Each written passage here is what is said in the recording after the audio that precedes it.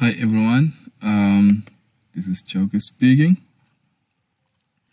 facilitator of Building and Structural Construction N6 at Majuba TVET College.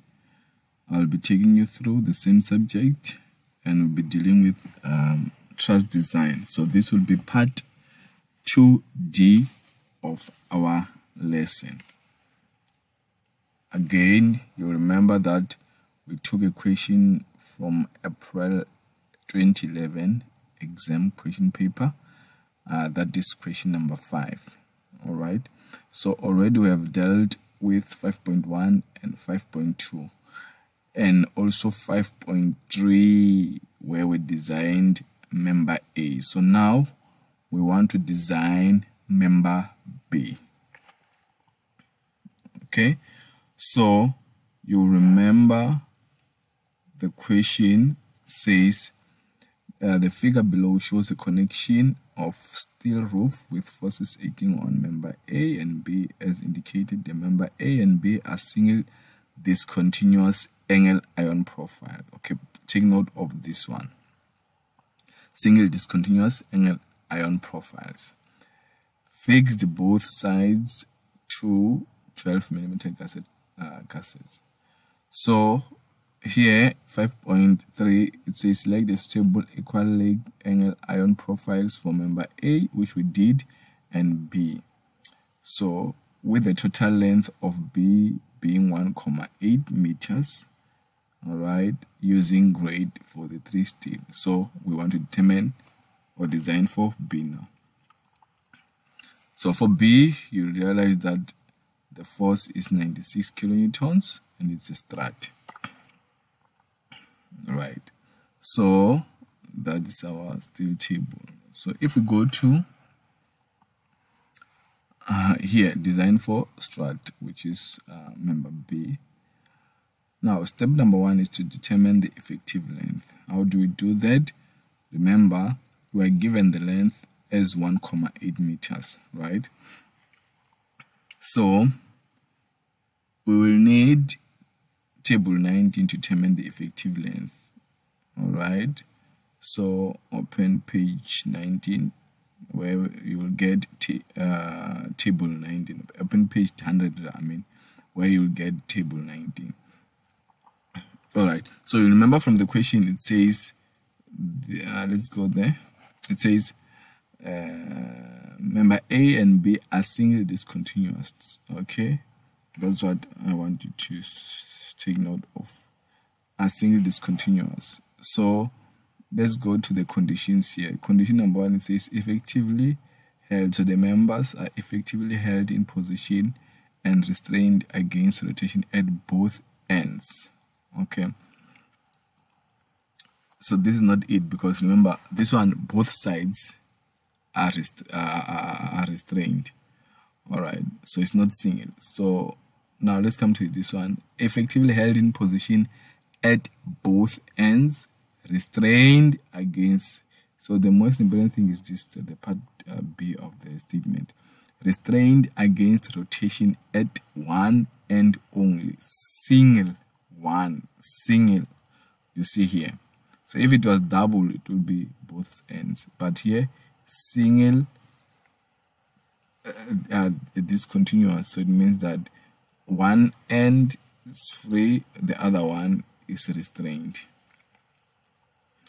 Can you see? So that forced us to use this expression 0.85L. So that is the formula that we're going to use. So effective length is what? 0.85 multiplied by the total length, which is 1.8.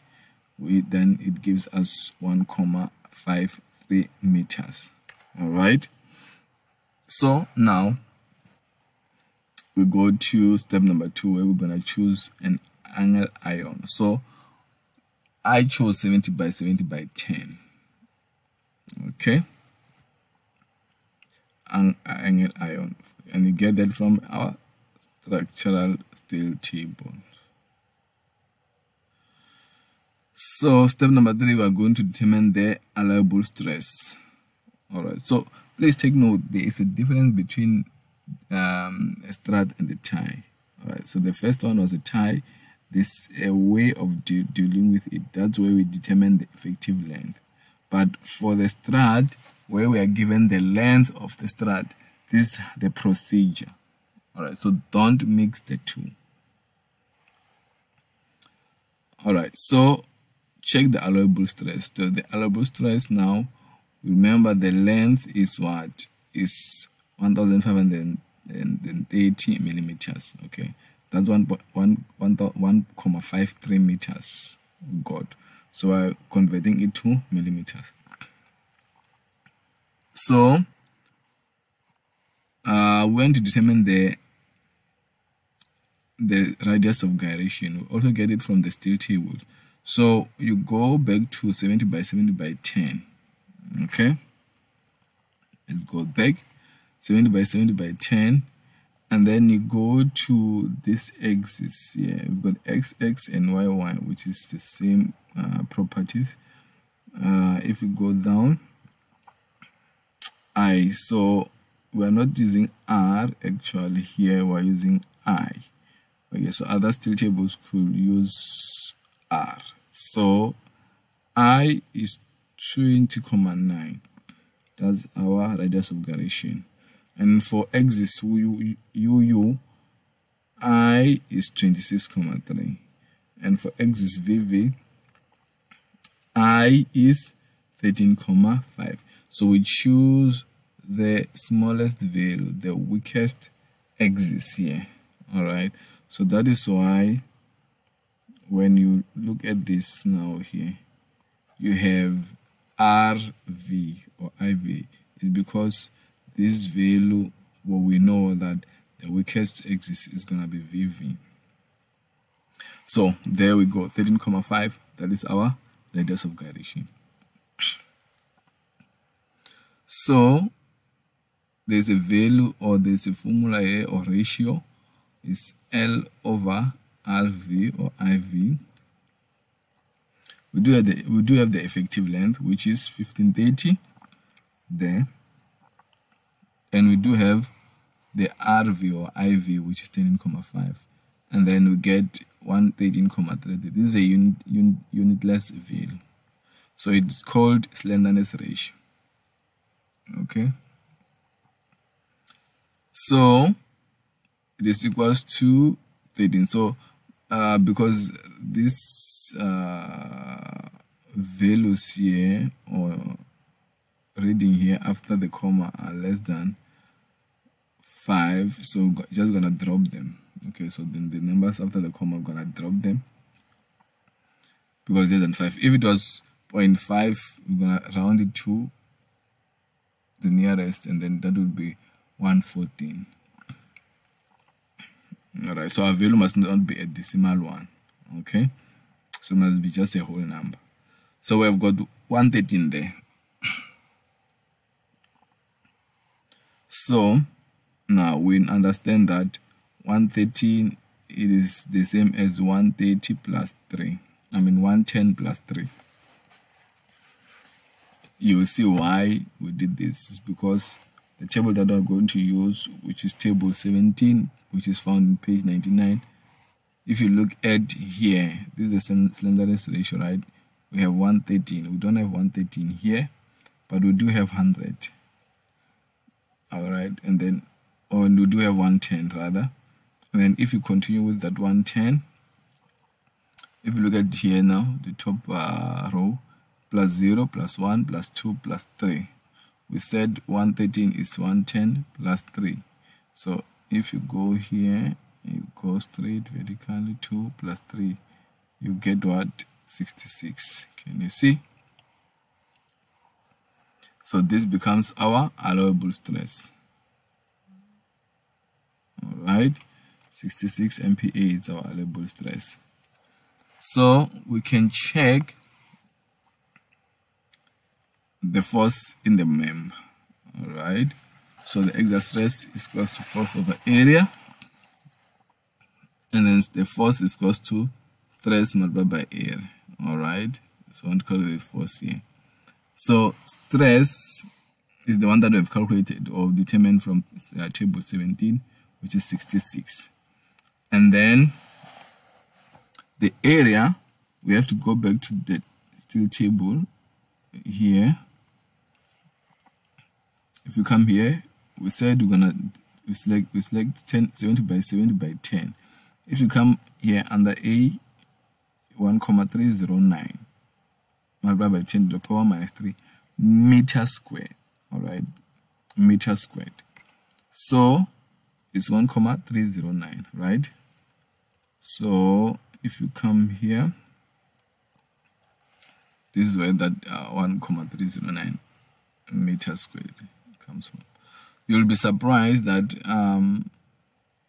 using the same formula when we were designing for A, we did not multiply by 10 to the power 6. Why now? It is because our area is in meter squared. When we're designing for A, our area was in millimeter squared, and we know that MPa is the same as Newton per millimeter squared. So millimeters for the area, millimeters for the stress. So, but here now we are not able to leave 66 as it is. Why? Because it's Newton per millimeter squared, and cannot multiply that value with meter squared here. So we're converting this one, MPa, to Newton per millimeter squared. To meter squared. Okay, we're converting MPa to newtons per meter squared. That's why you multiply it by 1,000,000 or 10 to the power 6. So now there is our area. If we multiply the two, we're gonna get 68,394 newtons. If you divide by 1,000, you're gonna get 86,4 kilonewtons. So this tells us that 70 by 70 by 10 can only manage to support 86,4 force. We compare to the one that is going to be exerted to that member is going to be 96. We're given that the member B is going to be subjected to 96 kilonewtons. So you can see that this member can only take us 86. Anything more, it will fail. So that is why this one will not work. 70 by 70 by 10 is not sufficient. What do you do in a real life situation? Go back, select another bigger member, all right, and do the same exercise until you find the member which is suitable. All right, but as I said in the exam, no need to go and do this trial and error thing. You just indicate here, if you get here, that's it. You just indicate that your member will not be able to support, and then you continue with your work. All right, I hope you enjoyed this lesson, and I believe that it brought some clarity as far as this topic is concerned. Thank you very much.